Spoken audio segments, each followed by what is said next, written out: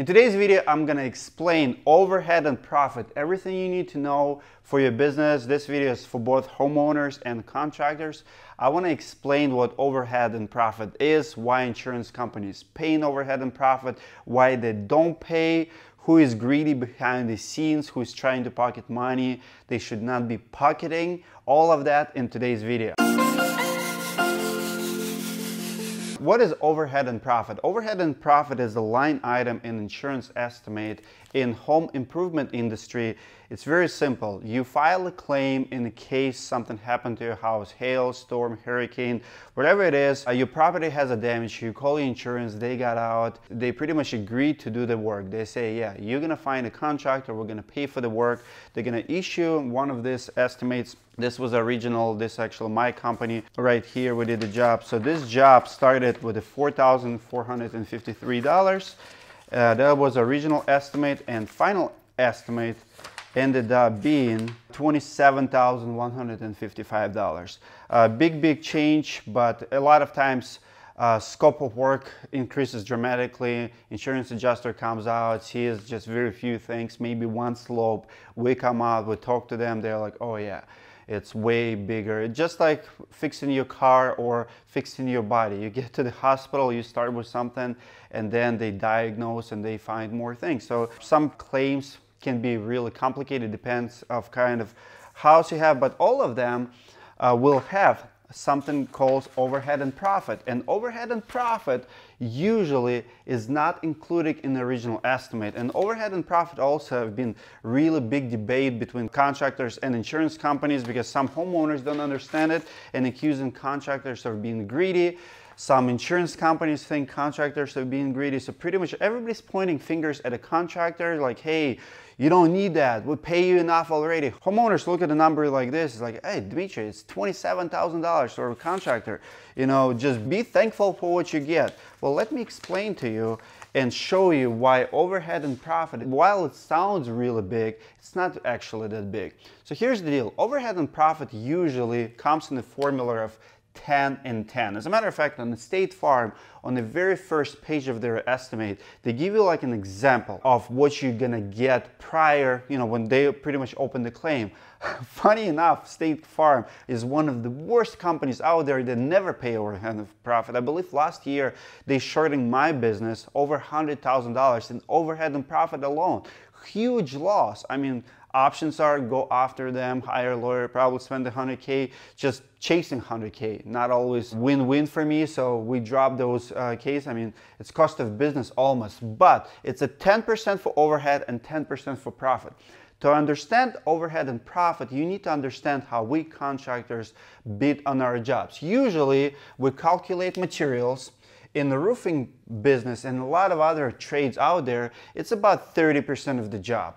Materials, about 30% of the job. Labor is going to be about 30% of the job. So you're probably thinking, well, if labor and materials is your major cost, it's 30% each, it's a 40% gross profit margin.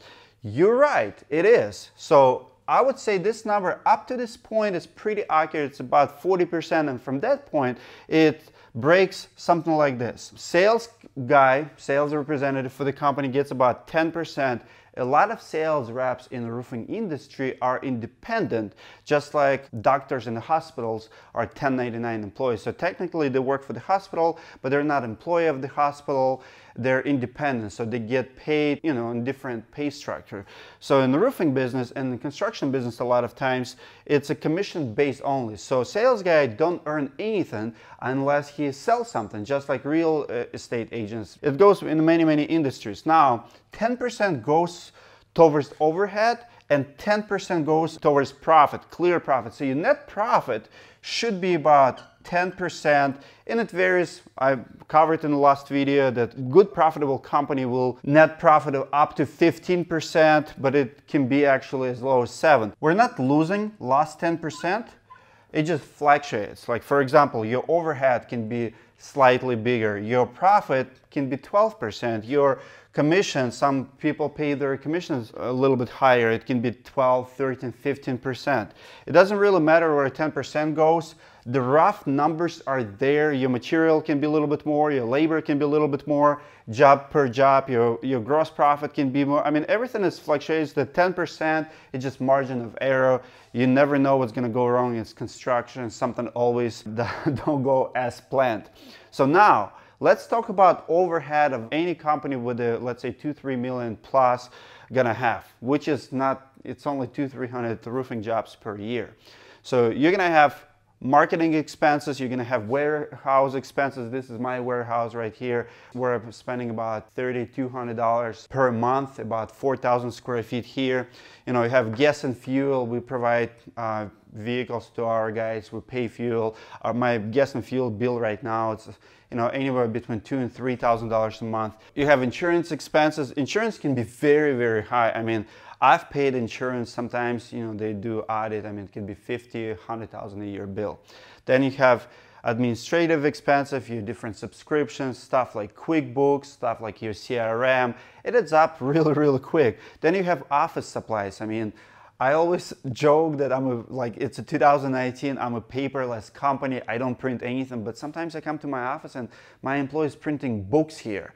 And it drives me crazy every single time, but I cannot even tell you how much money I spend on printing expenses. Like, I literally can start printing books here. Then you have to train your sales guys, your employees. So you buy different online subscriptions to train them, or maybe you travel with them on different training. You know, you have days where nobody's paying you, and you do have expense to train your guys, you know, whether they're hourly employee or salary, or it doesn't really matter. Did I have insurance twice? I have insurance twice because you actually have different insurances here. Actually, you will have probably like 3-4 insurances. You have car insurance, you have general liability insurance, work comp insurance, I mean, stuff like insurance for your tools, all of that. So insurance twice, not gonna take it out because we do have a lot of insurance expenses. Overall, guys, this is your overhead, and overhead is what kills a lot of businesses, because sometimes we don't see trees through the forest. We're busy, we think here, like for example, if you have $10,000 job here and material cost 3 and labor cost 3, you think, oh, I just made $4,000. But what if you only do 2 of those jobs, you know, per week? What if it rains for 2 weeks? I mean, your bills don't stop coming. You always get those charges. Your overhead is always there. You already have agreement with your receptionist how much she's getting paid per hour. That she, you know, you guarantee her 40 hours a week. Maybe she's a salary employee. All of that stuff. So now we go back to insurance company and we try to negotiate with them on the jobs, because you as a homeowner are not paying us. Insurance is paying us, but insurance always have excuse not to pay. Here's a few excuses what insurance companies use and not to pay overhead and profit. One, they say, well, you only have 1 trade. We don't owe you overhead and profit. We only pay overhead and profit when you have 2 or 3 trades. Listen, if you're an insurance company, I have a message for you. Does any of this goes away if I do 200 roofing jobs per year and it's just 1 trade? No, it stays. How many trades per job has nothing to do with my overhead. And my bill for my warehouse is gonna go away just because I don't do painting on a certain job? No. And my receptionist is gonna charge me less because we only schedule 1 crew instead of 2 crews? No. And my production manager gonna get paid less because he scheduled 1 crew per job versus 2? No. All my overhead is staying there. And also, why should I not make money on a job? Why should I not collect the profit on the job if it's only 1 trade? I mean, this is my business model. I don't want to have 5 trades per job. I mean, if I do, if homeowners has siding and gutters and all of that, sure, but it has nothing to do with profitability of the business or overhead. Absolutely nothing. It's irrelevant.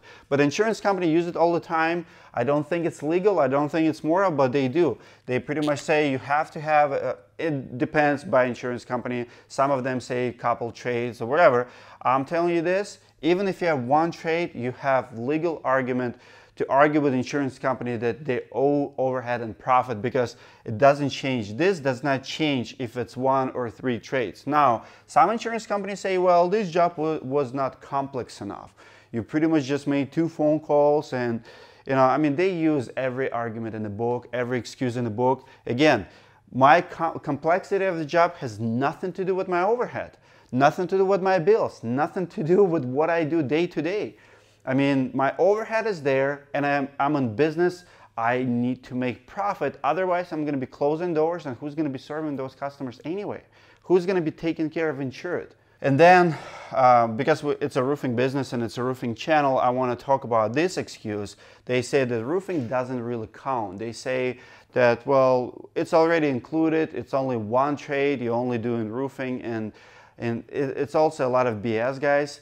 Xactimate does not include overhead and profit in the roofing trade. If you're an insurance company, you have a proof that it is included, please comment below, send me email, and I would like to review it. But I'm telling you right now that roofing trade in the insurance paperwork, in Xactimate paperwork, does not include overhead and profit. Now, who is greedy here? Is the contractor still greedy, you think? Because we only have 3 parties involved. We have insurance company, we have homeowner, and we have a contractor. Again, everybody's pointing finger at the contractor. As a matter of fact, insurance company often goes to the homeowner and say, well, if your contractor is not gonna do it without overhead and profit, we have contractors who will. And I'm pretty sure they do. There is a lot of contractors who don't wanna be making money, who don't care if they're in business next year or not, who will eat deductible, who will do the job for the bare minimum. There's guys out there. I want to be in business 5 years from now. I owe it to my clients. I don't want to put my business in jeopardy. Last year, guys, my business ate $170,000 in overhead and profit. We collected some. We collected over half. But $170,000, it's my loss for 1 year. And that's with me collecting, like this job right here, we collected on that one, but it was a fight, and it's not an easy fight. So my answer and what I see in the industry, the greediest out of all, it's insurance. Number one, the greediest bastards out there, they just don't care about industry. They don't want to take care of the homeowners or the contractors, because when you screw in the contractor, you're actually doing a big disservice to the homeowner as well. Because when contractor is not profitable, when his overhead is not met, he's going to be out of business. You're just contributing to the failure in the industry, because in 7 years, 90% of the contractors are out of business. This is one of the reasons why. This is the reason. Because when contractor is profitable, he can pay his employees well, he can pay his bills on time, he's not suffering financially, he moves on, he takes care of the customers. Now, when the customers taken care of, you know, they give contractor more business, everybody prosper, it's all good. Now, what's happening when you take, 20% and you just shorting them? Of course, you greedy, you pocket all those money, and now homeowners getting screwed actually as well. So now, with all fairness, homeowners can be greedy too. I see it happening all the time, and not many people talking about it, especially not on YouTube or Facebook. But homeowner also, a lot of times, look at the paperwork and they just judge you. They look at it. It can be $10,000 sometimes. It can be $30,000. And we have bills not paid here. I mean, in 5 years, I have 2 customers who did not pay me the full amount. We took them to court, settled, we got paid. But homeowner will look at $30,000 and they're like, materials were only 10, labor was only 10. I already paid you enough. I'm just gonna pocket, like 20%. And they literally telling contractors like, you got enough. Just be happy for what you got. I don't believe I owe you. Well, legally they have to pay, but morally, when people see those checks in their names, because insurance actually pay homeowner, something triggers, they all of a sudden have little amnesia that they have to actually write a check to the contractor, and they decide to keep money. I personally had the clients who told me, like, Dmitry, I'm sorry, I spent the money. I'm like, what do you mean you spend the money? He's like, Dmitry, I spent the money. It was a lot of money written to my name, and like, I spent it, I don't have it. I'm like, well, we're gonna do a payment plan, but I'm not walking away from $6,000 final payment. It's like, Dmitry, but you get like $35,000. Amount, guys, don't matter. Okay, I get you, like, I got it. So you think $35,000 is a lot of money. Do you want to help me? Do you want me to send you a bill for my insurance? Work on when I get $50,000 bill and I don't have it in my bank because of customers like that? If you want to look how much you pay me, I'm going to start showing you some bills that I pay, and you will be blown away. You'll be like, I don't want to be in that business. Because everybody's looking here and nobody's looking here. And this is the hard part. This is the reason overhead and profit exists, right? It was not born by our greed. It was born out of necessity, and somebody's definitely taking advantage of it. So now, can contractors become greedy? Absolutely. I'm not going to defend contractors on the channel because contractors also contribute to it, right? So contractors, a lot of times they supplement for items they didn't do. It's not moral, it's not right, but they don't do it. And my message to contractor, if you're sending one of this to insurance company or show it to the homeowner, make sure you can back up every item every single time. If you're not going to do it, it's not for the homeowner to find out or insurance company, hey, you didn't do it. It's your job and it's your responsibility to triple check your estimate that, hey, I did everything and I'm charging for every item. If you didn't do, guess what? Call the freaking insurance company and say, hey, I didn't do that part, take it away. It can be $500, it can be $5,000.